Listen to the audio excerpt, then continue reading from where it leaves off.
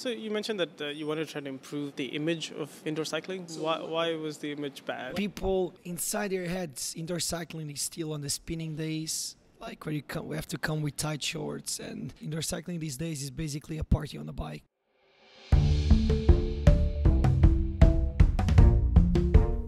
Tales of the Trade is back with a special summer season starting in July.